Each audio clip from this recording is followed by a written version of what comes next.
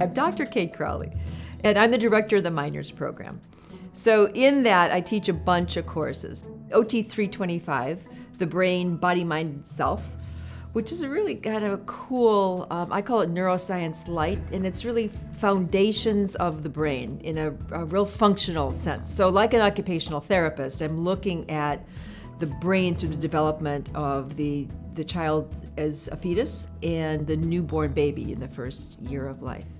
And then looking through the sensory systems in terms of the foundational sense of self and kind of the core of the ego. To be a thinking person, if I understand my brain, I can understand my triggers to various sensations that provoke me to act in ways that I'm not proud of. I can understand my preferences so that I can surround myself with sensory preferences and ways of life that are good for me, that are healthy for me, and that I enjoy. So understanding that about ourselves starts in utero, goes throughout the rest of our life, and that's what we're starting to teach in OT325. So take it. It's a great class.